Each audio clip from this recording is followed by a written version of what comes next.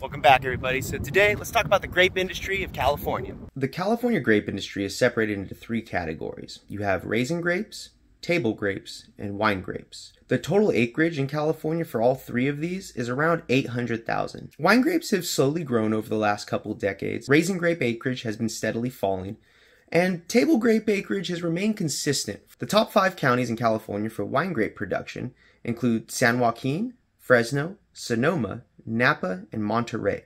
The top counties for raisin production are Fresno, with about 72% of total production, and Madera. The top counties producing table grapes are Kern and Tulare. Popular wine varieties include Chardonnay, Cabernet Sauvignon, Zinfandel, Merlot, and Pinot Noir. The main popular variety for raisin production is the Thompson Seedless, at about 90% of total production. Popular table varieties are currently Crimson Seedless and Flame Seedless. However, there are quite a few others. Thank you very much.